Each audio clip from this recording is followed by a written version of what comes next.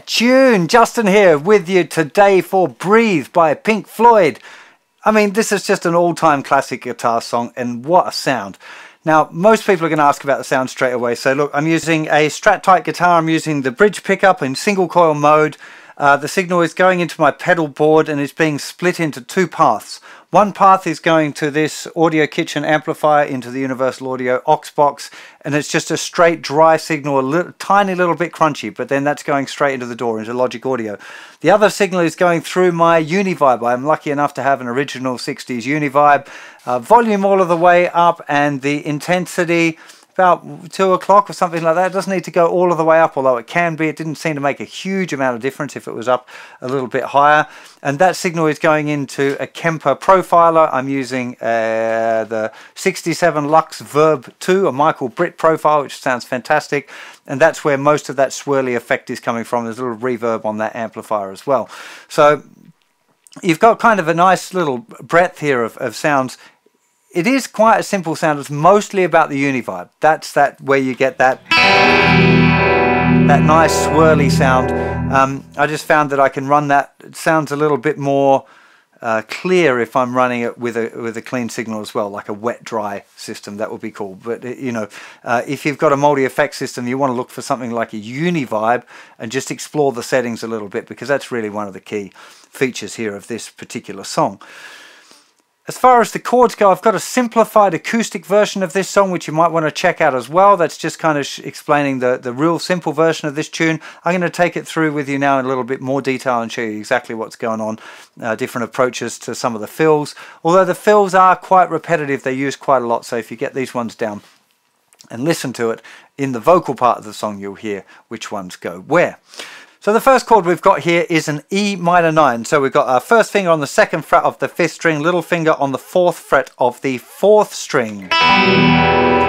Really lovely sound. We're going to do an up rake for that. So by rake I mean a slightly slower than a regular strum, and probably a bit back further toward the bridge than you might normally strum. Gives you that really nice crispy thing that brings out the effect really well. So that's happening on beat 1. 1, 2, 3 E and a 4 E and a. And we end up with this little pattern where we play the bass note on beat 3, and then we've got an upstroke here on the 2nd string, and then another one on the 3rd string, and that's the last 16th note of beat 3, 3 E and a 4 E, and then the 2nd 16th note. So really slowly, 1, 2, 3 E and a 4 E and a. I'm suggesting you use upstrokes here because it'll really help you keep time if you're imagining your hand is making all of these big strumming motions. It doesn't need to be doing big strumming motions, but using the correct picking for the right subdivision of the beat will really help you keep in time well. So we end up with this 1, 2, 3 and a 4 E and a 1. The second chord is an A chord. Now I tend to use a first finger bar here rather than the kind of acoustic version that you might have learned before. So just first finger bar right up next to the fret. The other chord that we need is just adding the 3rd finger down the 3rd fret 2nd string, which is A sus4. We end up with this rhythm: 1 and a 2, 3 E and a 4 E and. So 5th string, 4th, 3rd, 2nd, and then it's the same rhythm as that first bar. The last 16th note of beat 3 is where we put down the sus, and then the 2nd 16th note of beat 4 we play the we lift the finger off and play the 2nd fret. 1 and a 2, 3 E and a 4 E and a 1, 2. Now this, in the 3rd bar we play the bass note on beat 1, then the up strum, the up rake, comes on beat 2. Then we've got the same rhythmic pattern, again, last 16th note of beat 3, 2nd 16th note of beat 4, but this time we're playing the thinner string in the 2nd string. The first time we played the 2nd string, 3rd string, now we play the thinner string, 2nd string. Now, you can work out the pattern just by listening as to which order he's doing what, where he's picking the thinner string first and where he's playing the 2nd string first if you want. I'm going to try and do it as best as I remember it, but again, I mean, it doesn't really matter, to be honest, which one you want to do, unless you're playing in a super pedantic Pink Floyd tribute band or whatever. Then you need to be using your ears a lot and paying attention to this stuff. So, first 3 bars: 1, 2, 3 and a 4 E and a 1 and a 2, 3 E and a 4 E and a 1, 2, 3 E and a 4 E and a 1 and a 2. Now we've got another great little fill going on here. Starts the same,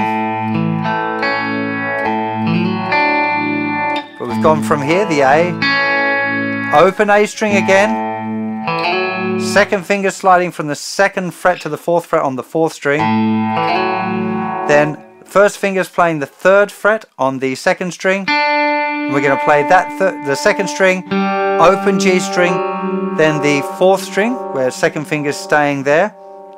Now I tend to switch the whole motion here and use 3rd finger on the 2nd fret of the 2nd string and then the open G string again, so it's like an A7 there.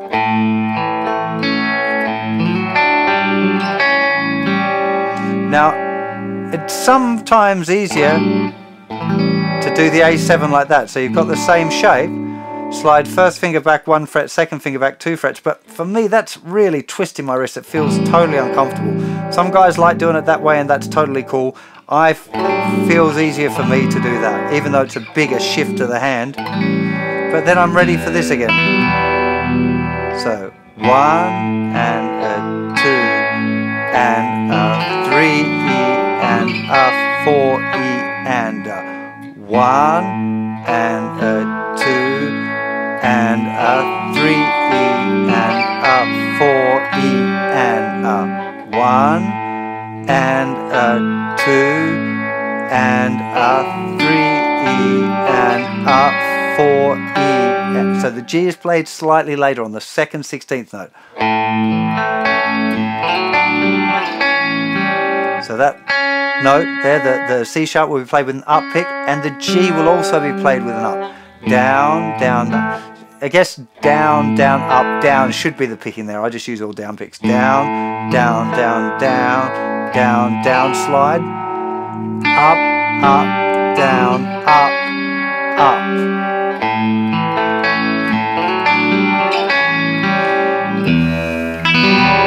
Same again.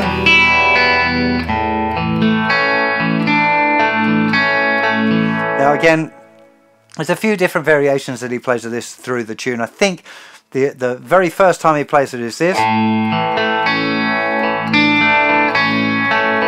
That rhythm.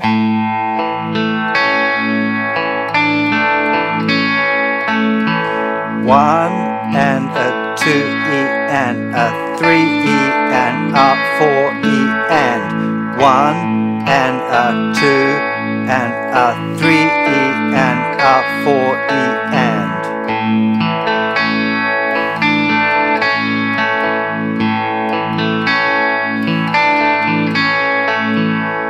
Now, how fussy you need to be again is just a personal preference. When I'm doing these tunes, I like to be as fussy as I can to give you the closest, closest version that I can get of this tune. But you have to decide to what level you're going to take these things. I do think there's value in learning stuff exactly like the record. Part of the process, the listening to the original, learning new licks, learning new ideas, challenging your own technique to being able to do something that perhaps you couldn't do before. There are advantages, but be aware that you really want to make music. That's the key thing. So if you don't want to spend too long trying to get a particular lick if it just doesn't really fit under your fingers. That's my opinion. Then it goes back to the first bar, then it goes back to the second bar again.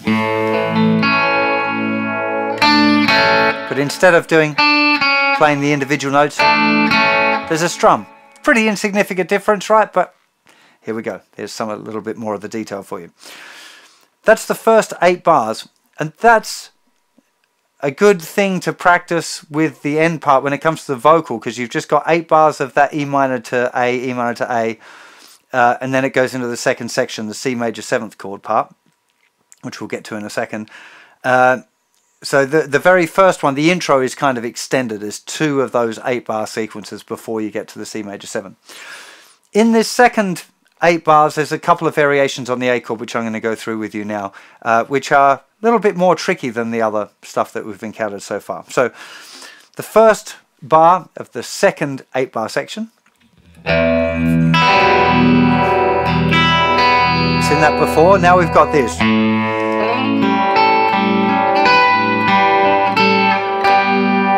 Okay, so we start with the open A, second finger sliding from the 9th fret to the 11th fret, but it's just a, it's not a timed slide, it's just 1 and 2, so we've played the open G, first finger down on the 10th fret of the 2nd string, then we play the G string again and then the 4th string.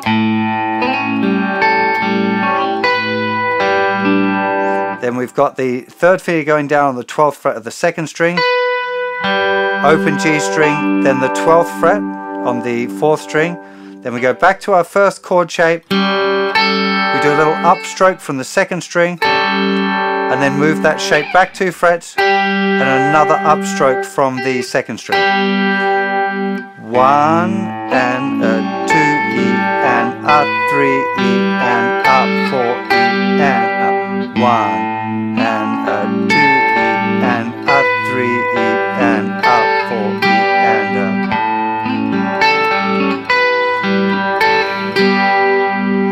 then we've got another round, and now we've got another very, very cool little lick.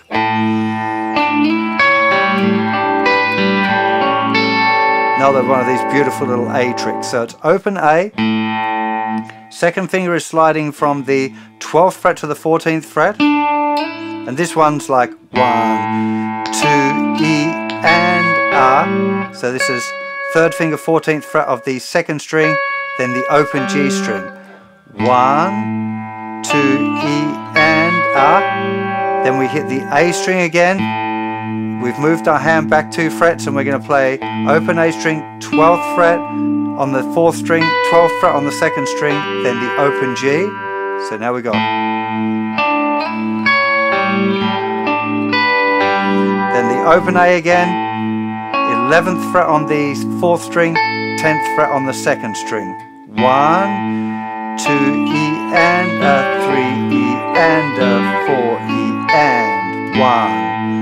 2 E and 3 E and 4 E and.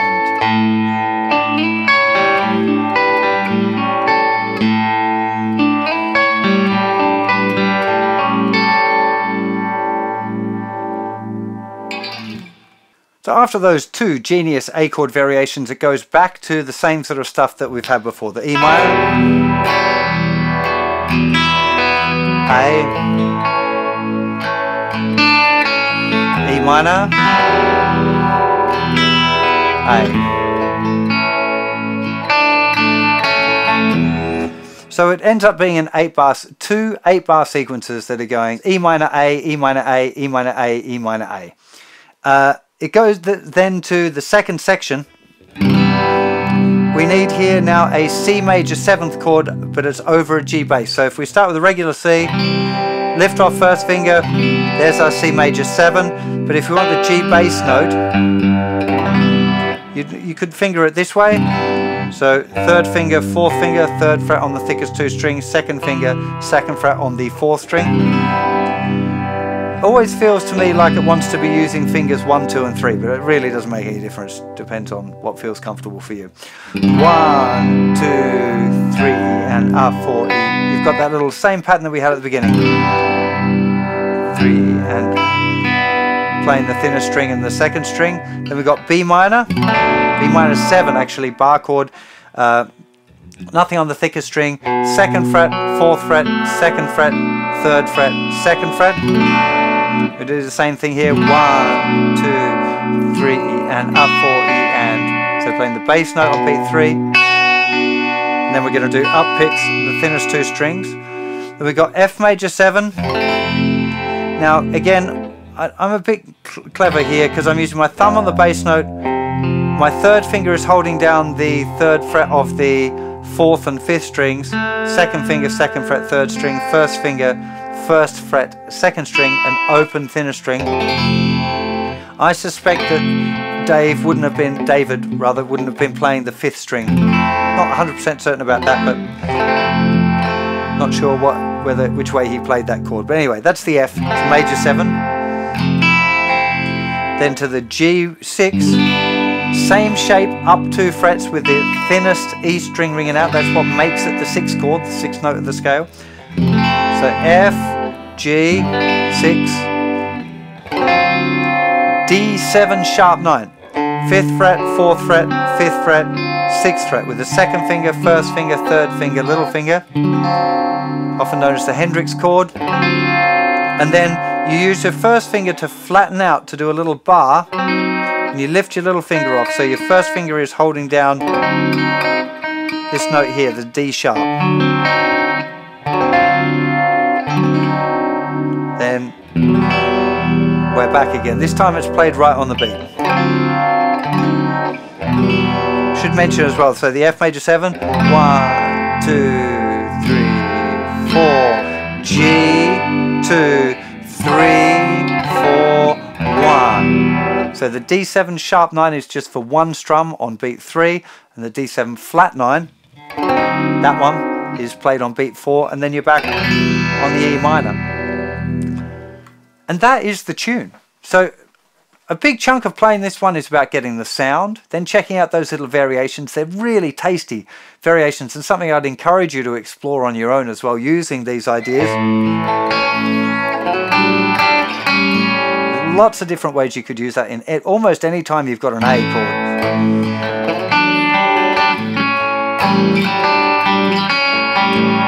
And the same with this one.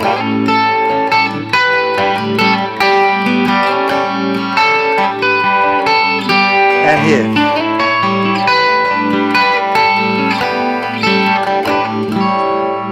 It's just conceptually a really nice thing. It's using 6ths.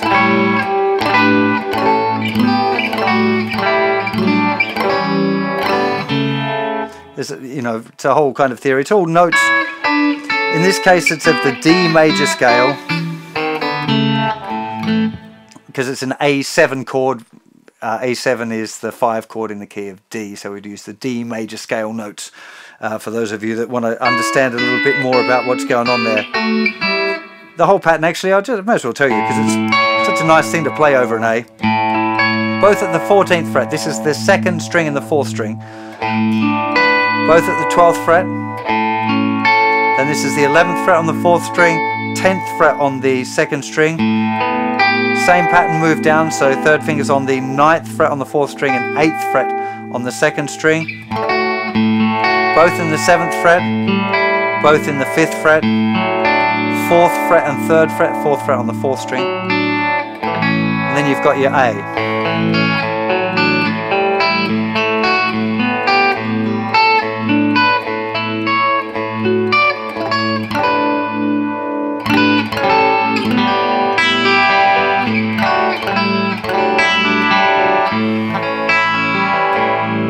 That's the kind of thing where you're learning these tunes, you want to try and get a little bit more out of it than just learning the tune. So that's the kind of thing where you can go, wow, there's a whole new thing to explore every time I got an A chord or an A7 chord. So I think that's enough. If you've got any questions, leave them in the comments over on the website. I check those a lot more often than I check the comments on YouTube. So that's a good place to ask a question. You have to be a registered user, but being a registered user is free if you're over on the website. Plenty more songs, lots more Floyd coming up for you very soon. If you happen to be over on YouTube, please subscribe to my channel. I really appreciate the support. It means a whole lot. And remember, there'll be a link in the description take you over to the website where there'll be extra notes and more photos, and you can ask questions and all of that sort of stuff. Really hope you enjoyed the lesson. I'll see you for plenty more very soon. You take care of yourselves. Bye-bye.